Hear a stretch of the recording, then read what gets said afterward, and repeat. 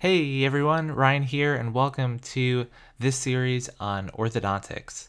So this is my personal favorite specialty since I'm currently studying orthodontics as a resident. We're going to cover a ton of great content.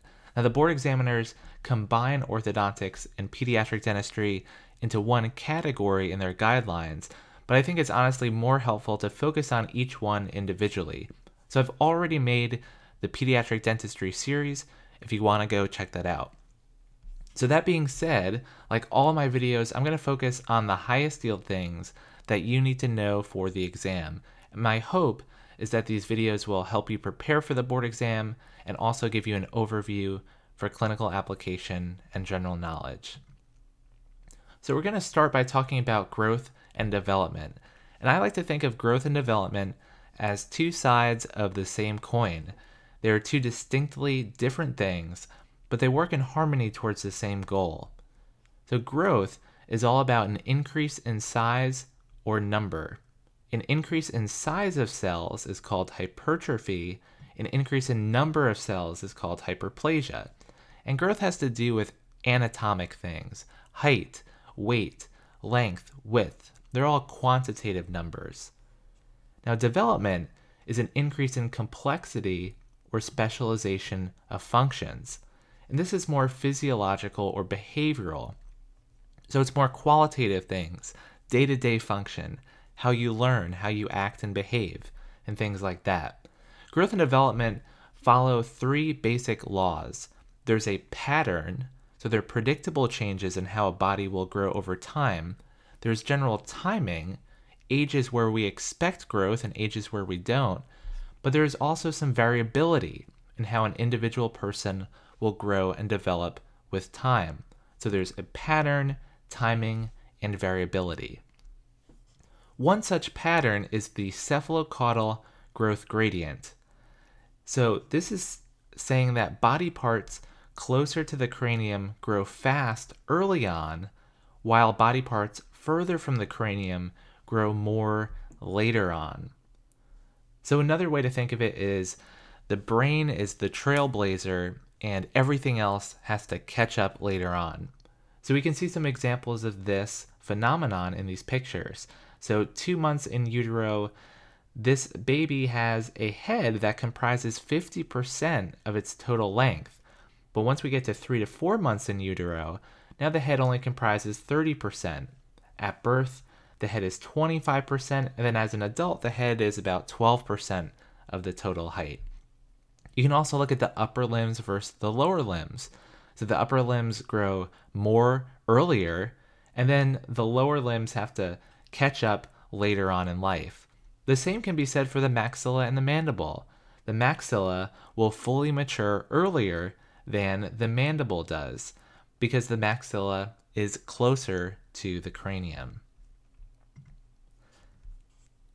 So one visual depiction of a typical growth pattern and timing of that pattern is the Scammons growth curves. So these growth curves show age on the x-axis in years and tissue size on the y-axis. So from top to bottom we have the lymphoid growth curve, so that's your immune tissues, the neural growth curve, so that's like your brain, then we have maxilla, mandible, general body tissues like bones and muscles, and then finally genital tissues on the bottom. So each of these has a unique pattern to it, and neural tissues, including the brain, grow rapidly after birth, the steepest of these curves, and then reach near adult size by about age 6 or 7, and then kind of levels out. Lymphoid tissues also grow rapidly, reaching twice their adult size by age 10. So note that this is a percent of adult size, and so we're actually surpassing what the lymphoid tissue mass will be as an adult. So we're way up here at about 10 years. And then they involute or shrink during the pubertal growth spurt to reach their final growth adult size at 100%. The genital tissues do not grow much at all until you hit the pubertal growth spurt, and then they rapidly increase to that 100% adult size. The general body tissues grow rapidly after birth. They kind of slow down in childhood and then grow rapidly again during the growth spurt. And then finally we have the maxilla and mandible. And so the maxilla follows a bit closer to the neural growth curve because it's closer to the brain, and the mandible follows more closer to the general growth curve because it's further away from the brain. So we see that cephalocaudal growth gradient manifesting in these really neat growth curves. So notice how the lymphoid and genital curves after age 10, so if we mark off here and here, they kind of act opposite to each other. They're like mirror images. The lymphoid goes way down and the genital goes way up during that growth spurt. And that's because as the concentration of sex hormones, estrogen and testosterone increases, they drive the growth spurt. And this inhibits the further growth of lymphoid tissue, which actually begins to shrink, eventually reaching that normal adult size. So Scammons is one way, and then we also have distance and velocity human growth curves to represent growth over time. So let's look at the distance curve first. Now, pediatricians often keep track of their patient's growth with charts. The patient will stand against the wall, mark how tall they are, and that's your distance curve in black. It's showing how much size you've accumulated over time. So that's never really going to go down, it's only going to increase. The velocity curve in gray shows the rate of growth. So if you remember in physics, it's showing the slope of the distance curve.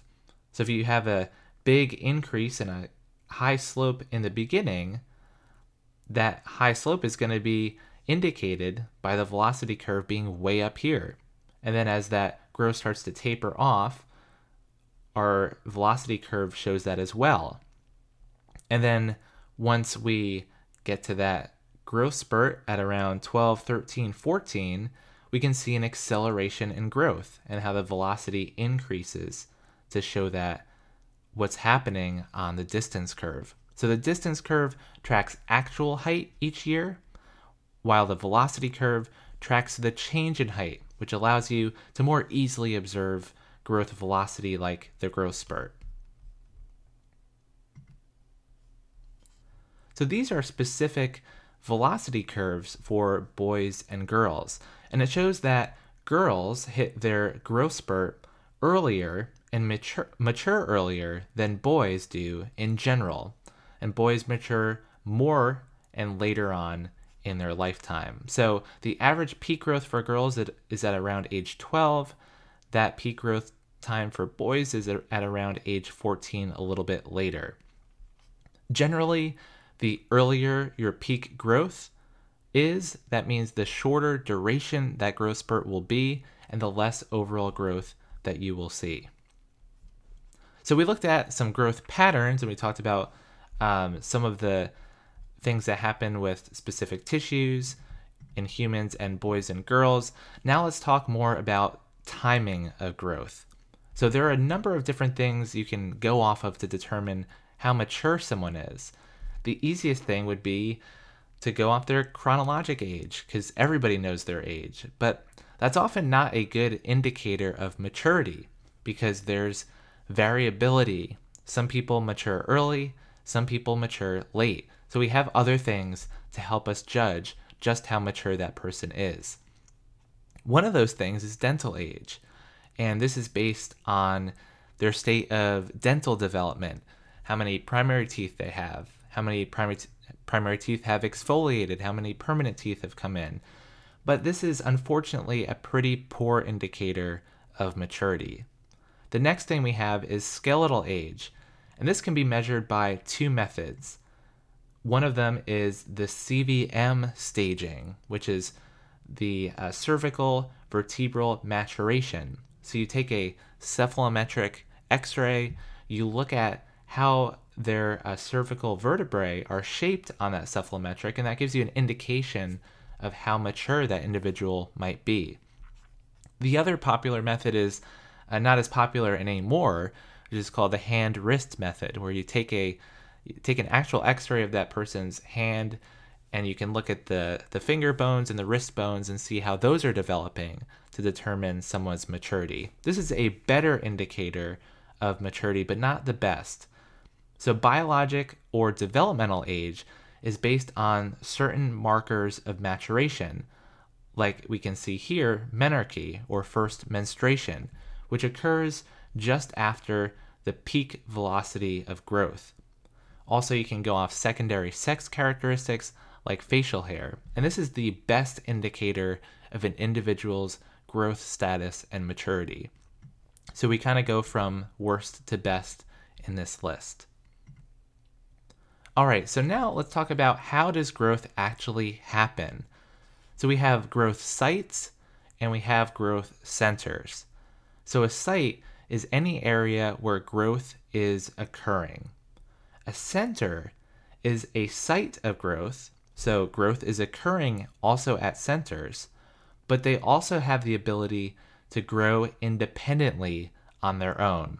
So growth centers kind of have a mind of their own, and they can control their own growth and sometimes even control the growth of other growth sites.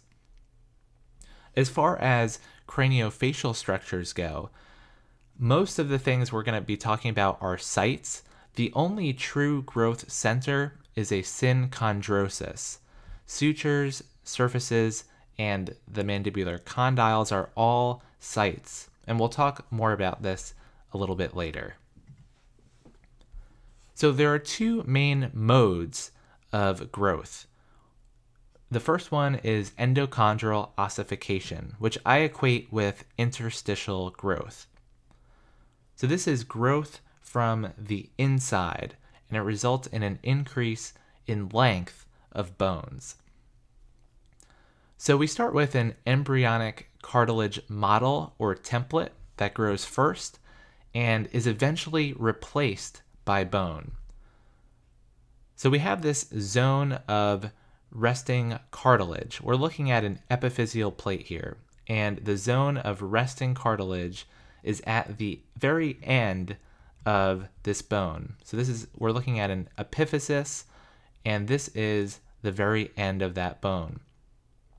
So the resting cartilage will have these small little chondrocytes, and they're really hard to see here, but they're just these little tiny chondrocyte cells nestled in cartilage. Then we have this zone of proliferation, and so we're getting hyperplasia, rapid mitotic division, and it results in these columns of cells that are parallel with the direction of growth. And this is contributing to that increase in length.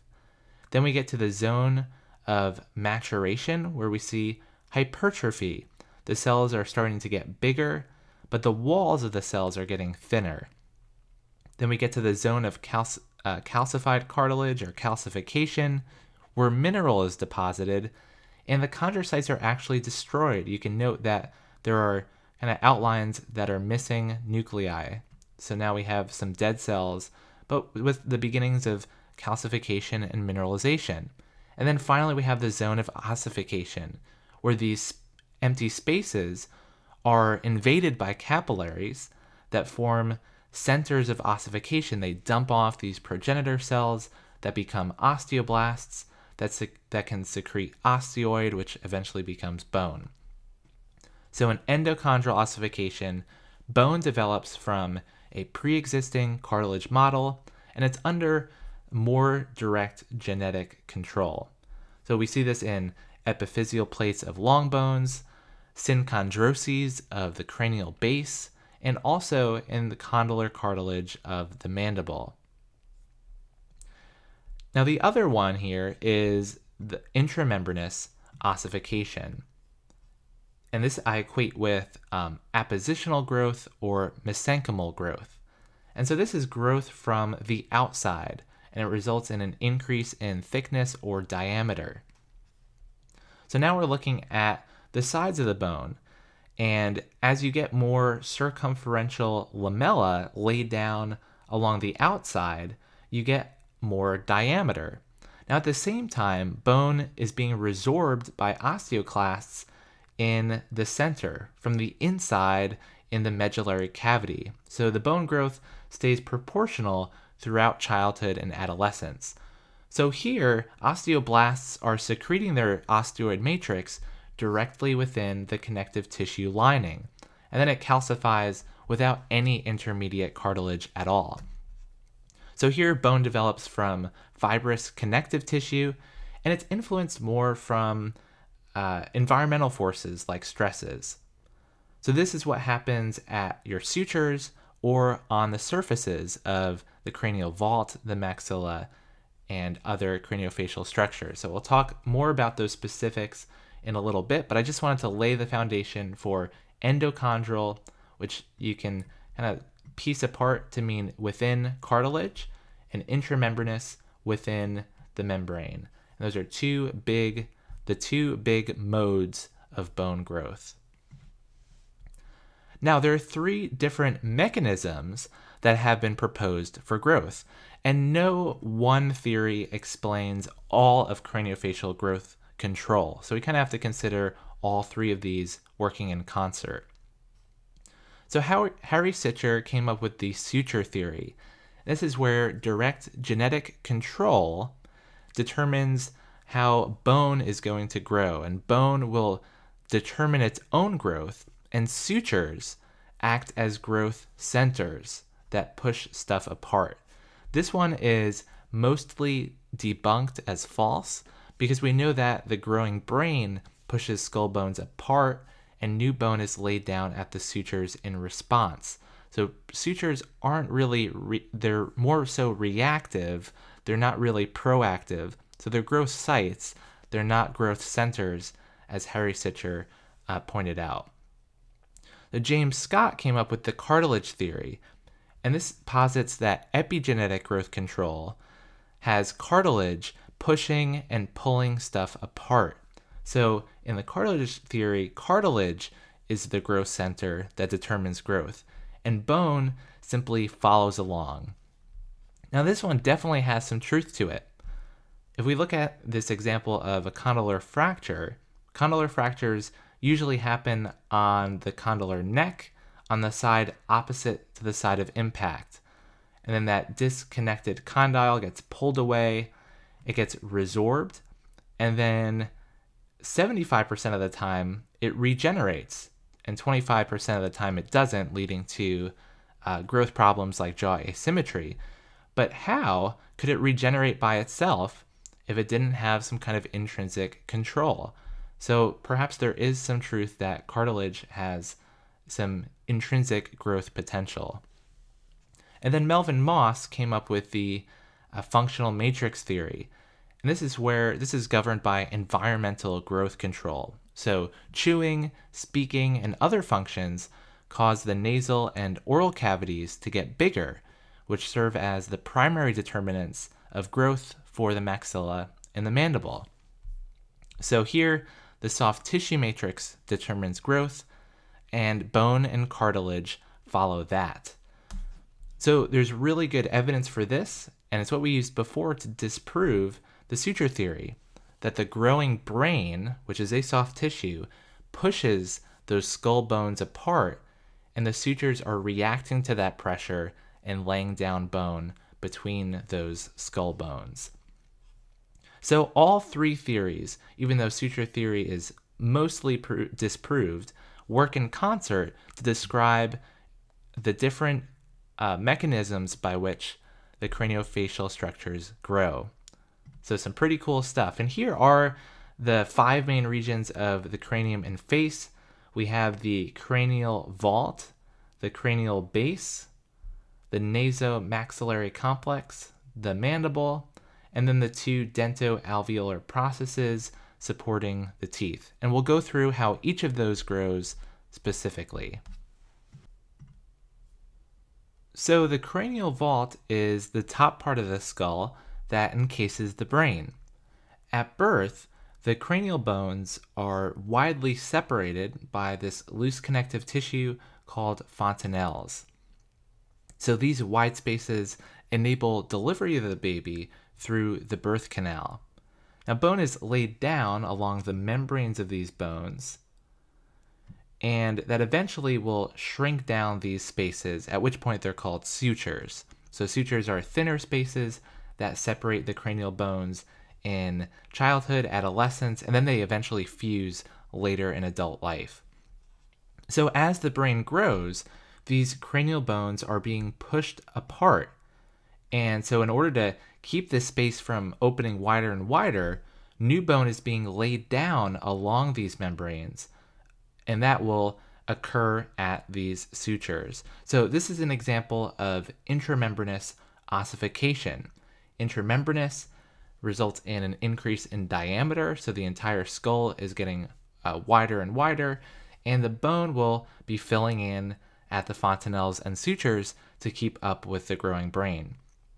But also, you have direct apposition of bone outside of the skull and resorption or removal of bone from the inside. So if we go back to this image, you can imagine that in addition to what's happening at the sutures, new bone is being laid down at the outside, which we call apposition, and bone is being removed from the inside, which is called resorption. So we're getting intramembranous ossification not only at the sutures, but also at the surfaces as well. The cranial base consists of the ethmoid, sphenoid, and occipital bones at the base of the skull. Now these three bones are initially cartilage. They're part of the chondrocranium in the fetus, and they later transform into bone. Now we're left, though, with three bands of cartilage that stick around that are important growth centers called synchondroses. So each synchondrosis acts like a two-sided epiphyseal plate that we saw before. So you can imagine that there's this really tiny thin zone of resting cartilage in the center, and then maturing cartilage is being pushed out in either direction in order to expand the bone at that zone. So these bones are being literally split apart from each other by the synchondrosis, which continues to grow and increases the length of this structure.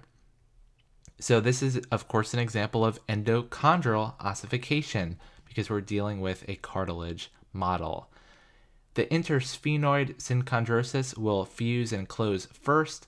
It's about inactive by age 3, sphenoethmoid by age 7, and spheno-occipital is the last one to become inactive.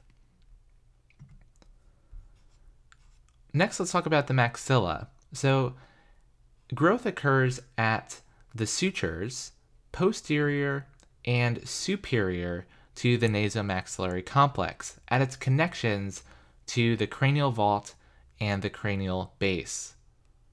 So this area right here is this cranial base that we looked at right here. That's kind of like a mid-sagittal slice of the skull, and that's that component right there. The cranial vault is, of course, this part right here.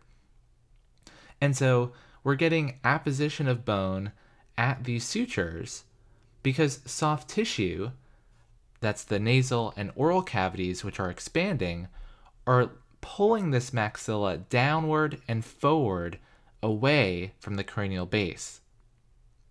Simultaneously, there's also surface remodeling that includes resorption of bone anteriorly and apposition of bone inferiorly at the palate and then also at the alveolar ridges as the teeth erupt down.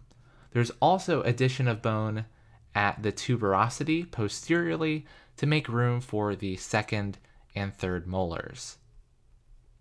So the ultimate result of all of this is a downward and forward translation of the maxilla away from the cranial base. The mandible has some interesting steps to it. So it develops in the embryo just lateral to the cartilage of the first pharyngeal arch, which is called Meckel's cartilage. But the confusing part is that this is not endochondral growth. So Meckel's cartilage isn't being replaced by bone. The mandible, which is here, just happens to be created intramembranously right next to it.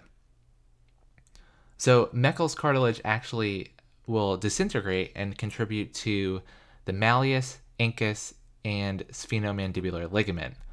Now, meanwhile, while this is going on, we have the condylar cartilage, which develops independently and later fuses with the developing mandibular ramus at about 4 months in utero.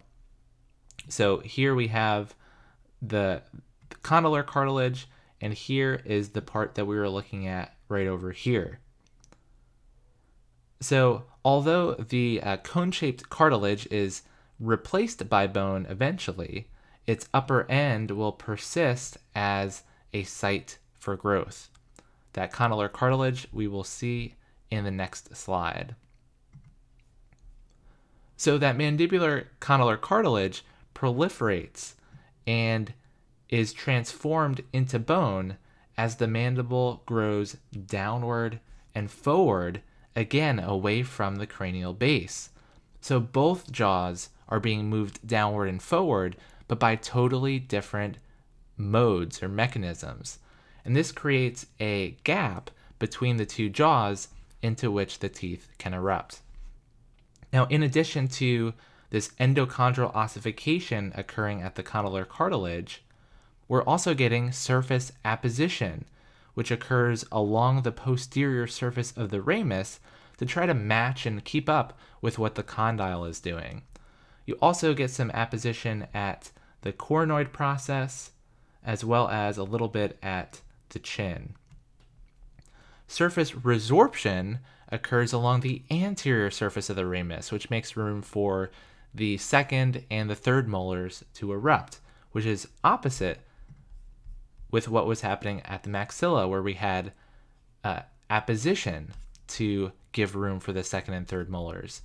Whereas here, we have to take bone away in order to free up a route for those second and third molars to erupt. Now, just like the maxilla, you also get alveolar bone growth vertically as the teeth erupt into position. So we're getting in the mandible a mix of endochondral ossification and intramembranous ossification. Now, as the mandible grows, it can stay at the same angle, or it can tend to rotate because it has this axis at the condyle. So it can either rotate open in this direction or closed in this direction. So an average growth rotation is where the condylar growth roughly is equal to the amount of molar eruption. So the mandible truly just grows downward and forward at roughly the same orientation, as you can see here. Now, if we have a closing rotation or counterclockwise growth, that means that the growth of the condyle is greatly exceeding the amount of molar eruption that we're seeing. So that would lead to a shorter lower anterior face height and a skeletal deep bite tendency. The opposite is opening rotation or clockwise growth. And this is where the condylar growth is less than the amount of molar eruption, leading to a long anterior face height and skeletal anterior open bite tendency. So here's a summary of everything that we talked about. The cranial vault, and we'll kind of focus mostly on this row here. And mesenchymal is synonymous with intramembranous. So we're seeing intramembranous growth at the sutures and the surfaces because there's no cartilage in the cranial vault. The cranial base, we see endochondral growth at the synchondroses. We also have a nominal amount of intramembranous growth that happens laterally to make the cranial base grow wider, but don't worry too much about that part. The maxilla has purely intramembranous growth that's at both sutures and the surfaces directly. Again, no cartilage here. And the mandible, we mostly get intramembranous growth at its surfaces, but we're also getting endochondral growth at that condyle, which is pushing that mandible downward and forward, which is a very important growth mechanism. And of course, there are no sutures in the mandible, so that intramembranous growth is purely at the surfaces. The last high yield fact that I want to cover is a general trend. Now, we talked about all the different regions of the cranium and the face, and each of those skull bones exists in 3 planes of space. There's width, length, and height, or more commonly referred to as transverse, anteroposterior, or AP, and vertical. And these will come up all throughout the series.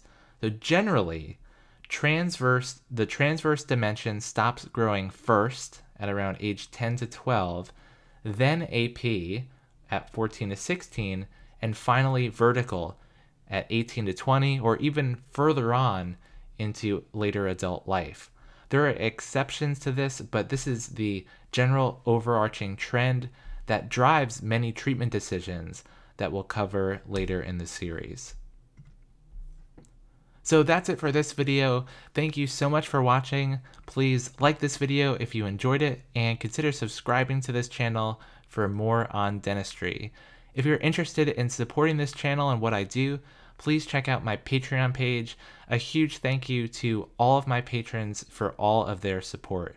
You can unlock extras like access to my video slides to take notes on, and practice questions for the board exams with explained answers. So go check that out. The link is in the description.